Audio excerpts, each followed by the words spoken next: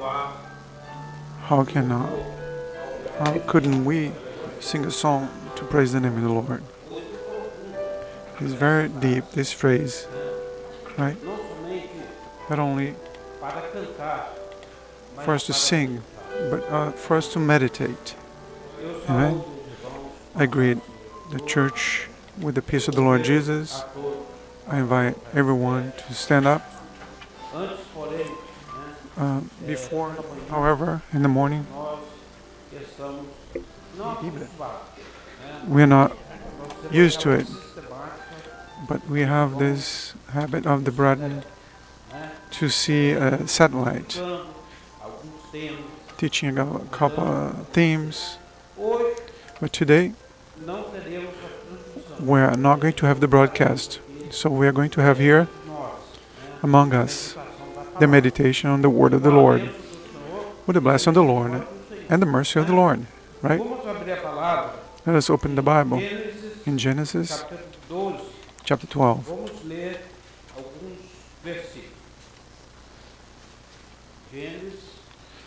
We're going to read a couple of verses. Genesis chapter 12.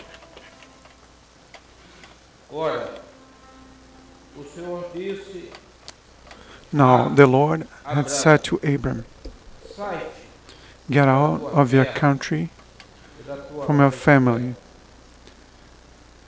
and your father's house, to a land that I will show you. I will make you a great nation. I will bless you and make your name great, and you shall be a blessing. I will bless those who bless you, and I will curse him who curses you. And in you all the families of the earth shall be blessed." Amen. The church may be seated. My brethren, my beloved brethren, since the theme of this month is the family, we could not escape from what the Lord has already shown to this church. The family. We know that it was constituted by the Lord. In the Eden, when the Lord creates Adam through the dust, the clay, so then he makes there the clay statue, and he blows the breath of life, and Adam was created from nothing. God created life, right? Because our life is a miracle. We are a miracle because we come from the dust of the earth. We are clay, fragile.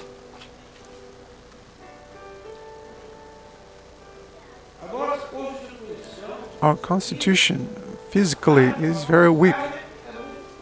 Our flesh is very weak. But there is inside of us the breath of life. And the Lord placed that breath there. And who's the life? The life is Jesus, that gives us the breath of life to survive in this world. It's Jesus. Our breath of life is Jesus.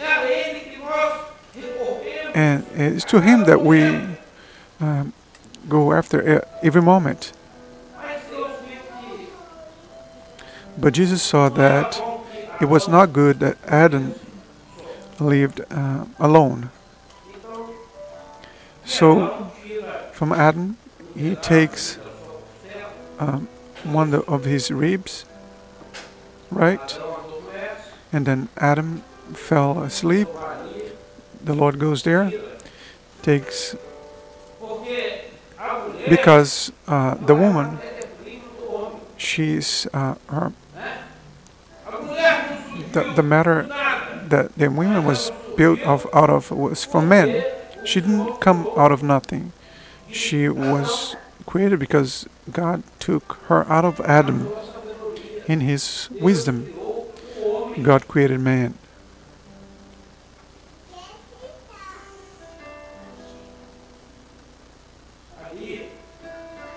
And there was, in the Garden of Eden, an environment that was appropriate for Adam and Eve to live. An environment in which there was no sin, where they were protected from the attacks, and where the family was preserved. But when Adam and Eve left this divine plan, this divine project, so then they begin to experience the trials of this life. They begin to face the situations, the adverse situations of this life, because their eyes were opened, because they tasted of the fruit of the tree that the Lord had said not to try, to taste, which was the fruit of the knowledge of good and evil. Man has always been very curious, right? And from this curiosity, he got into trouble. But the eternal plan of God does not stop, because the salvation of the Lord is eternal. It does not stop in favor of man and of the family. Even though the family was destroyed, the family was a target of an attack. But the Lord, He tried to preserve that family, right? So the story was unfolding, and then we come to Abraham, and Abram that ended up having his name changed to Abraham. Abram was there in his city, on his land in Mesopotamia, and there was Abram and his wife Sarah. And one day,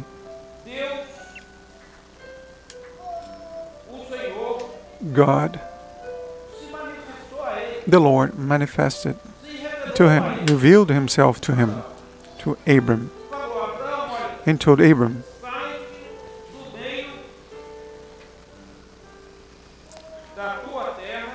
get out of your country, from your family, and from your father's house to a land that I will show you. And it was a call of the Lord. We have already learned this. It was a call of the Lord. A call we may answer, or we may not pay attention to this call.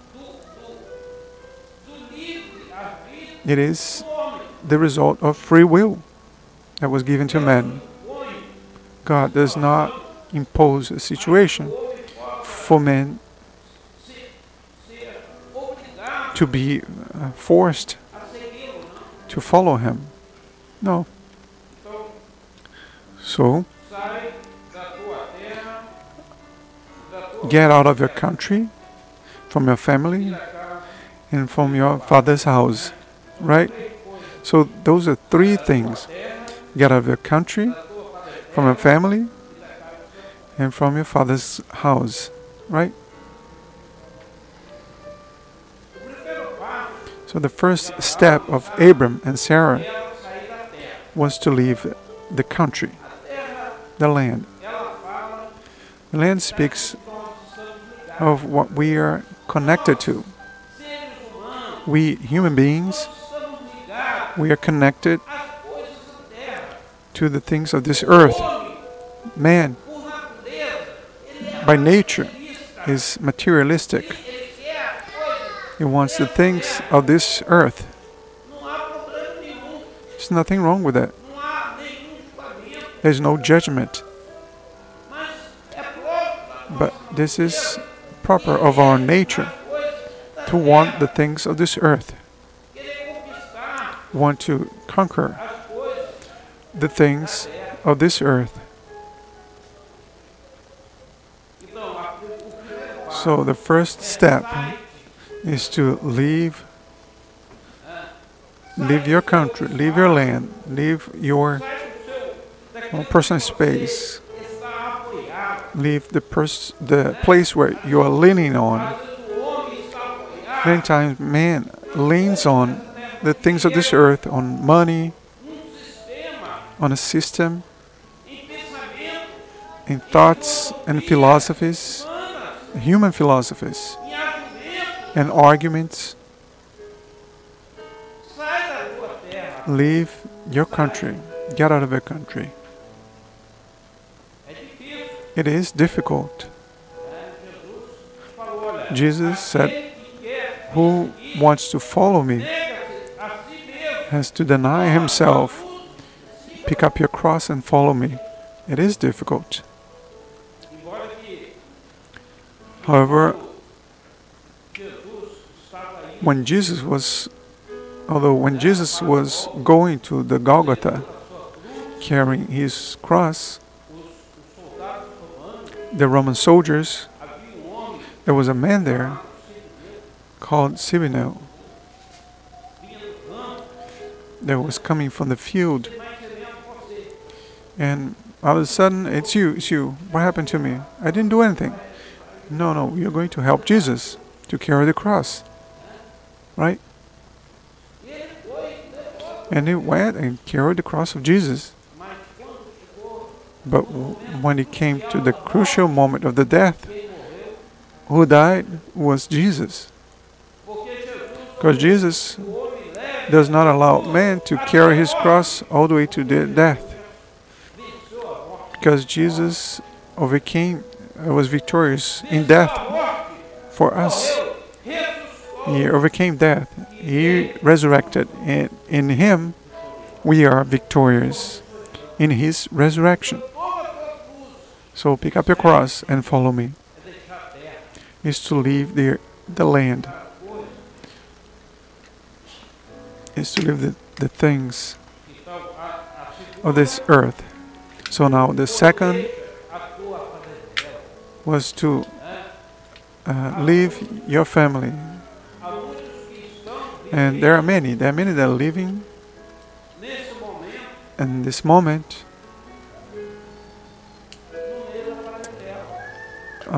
among their relatives, right?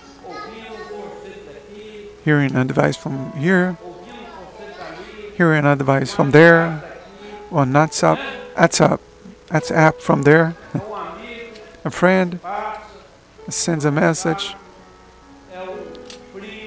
It's a cousin and a relative, as a nephew. And many are living surrounded by relatives. They are not seeking personal experience with the Lord, right? They are living surrounded by relatives. You see that text, a wonderful text that they said, and they get impressed. It impresses us. But the desire of the Lord is that you leave your family. It's not like we are not going to live our lives gathering, reading seeing and making comments. There's nothing wrong with that. Paul said that examine all things and retain only what is good. So nobody can condemn us. But there are many that live off of their relationship with their relatives. There's no criticism, but it's just a comment. There was a person that I know came and said, I attend to that place because when I get there, when I get to trial and difficulty, there's a group there. There are a couple of pastors there that fast on my behalf, that pray for me, that go on early dawn for me. Is it what God wants? God wants us. And she said that she paid for it. We're not mentioning any name. Yet it's man that is dependent on their family. They don't want to live their own experience and go on early dawn services or read the Bible. They don't want to fast. It is difficult. It's not easy. But they rather pay. No, so I pay there. They do like a chain of prayer there, and I pay. And they even stipulate even the value, the amount. Is a personal problem. There's a little table of prices. It is personal. It's such a value. Is a family? No, it's more complicated. So now we're going to. And there is a table of prices. And there are people that live like that, living surrounded by their relatives, and they go to church as relatives. My brethren, the second step of Abram was to leave your family. And the third step is to get out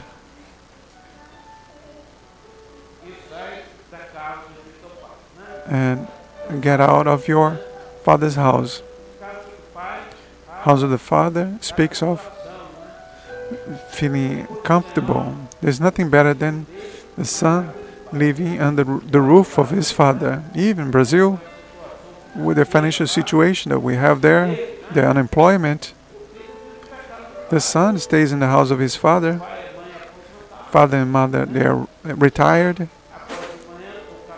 They wake up in the morning, there's a breakfast. They are comfortable there. And they like it. They maybe even have an opportunity of a job, but they don't want. They want to stay in the house of their father. But the Lord wants to remove us from the house of our father, of our comfort zone. What brings us to numbness spiritually. The Lord wants to remove that from us from that. My brethren, this is the word that the Lord has for us. That in this morning that we may meditate on it. Always think, Lord, have I left my land? Examine yourself. Have I left my family? Lord, have I left the house of my father? How is my life? My life, not yours, my life. I'm preaching to myself. Sometimes people say, oh, the preacher preached for the church. No. Sometimes the preacher preaches for himself. And it's much more serious to preach and not to leave what you're preaching. But here is this meditation, this month, this is the month of the family. We are placed in the presence of the Lord, our purposes. So, however, what I would like to remind you that once Jesus was there, surrounded by a great multitude, and his disciples appeared there and asked him, they speak to him, Master, out there, they're outside, your family is waiting for you. And Jesus asked the following, who are my brothers? Who are my parents? Who is my family? And Jesus said, my family are those that hear my word and practice the words. Those are inside, not outside. Oh, hey, your family is outside. No, we need to be inside of the fellowship with the Lord, inside of the church. Here's our family. Our family is here. And here's where the Lord has brought us to bless us. Let's sing a song.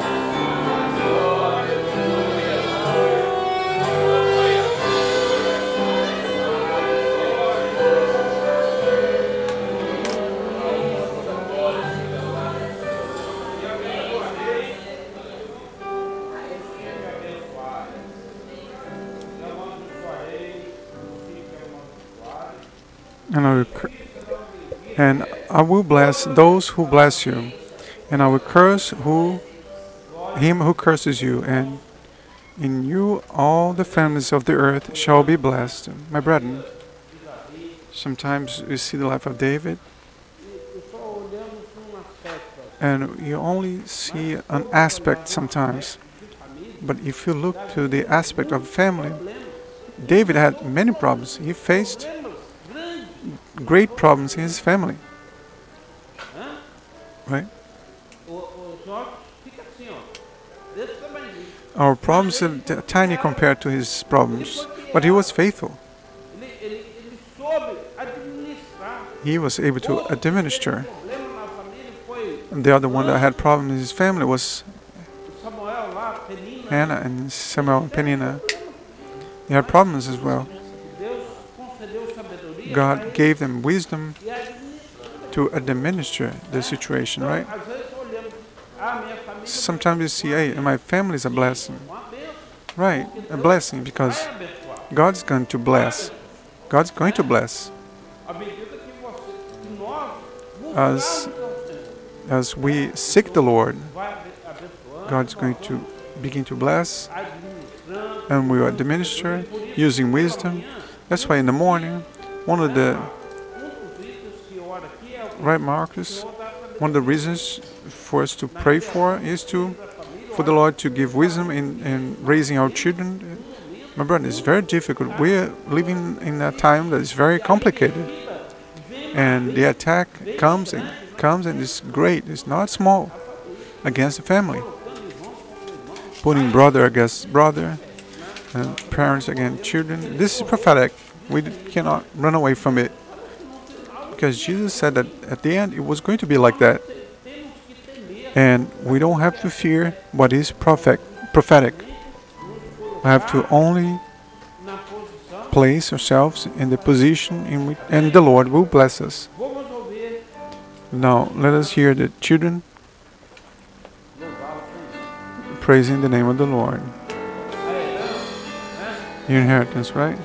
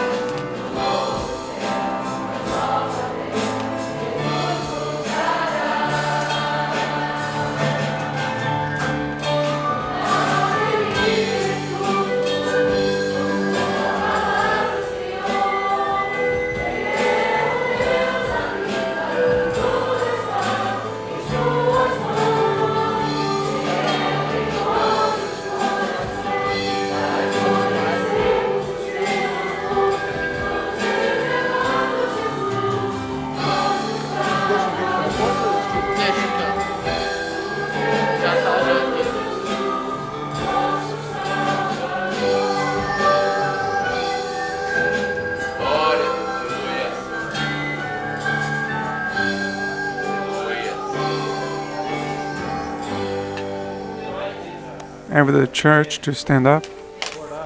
We're going to pray with the children and intermediary and the teachers and the adolescents as well, right? One of the deacons. Father in heaven. Lord, again, we are pleading for the power of the blood of the Son, Jesus Christ. Lord, over these children, intermediates, and adolescents. Asking you, Lord, that you would sustain them in your safety, in your presence. Lord, that you would always deliver them from accidents and from violence. Lord, that you deliver them from sicknesses and diseases. And Lord, as they are on vacation from the school, protect them in every way. We ask God that you bless them as well as their families. We ask God that you would use them as light in this dark world. In Jesus' name we pray. Amen. Lord, we praise your name because you truly have blessed us. Lord, you have brought us your salvation. Blessed be your name. Remain with us. In the name of Jesus. Amen. The church may be seated. And I wish the peace of the Lord to everyone. Is there any announcement? Yes. This is the week of the fasting in favor of the families. So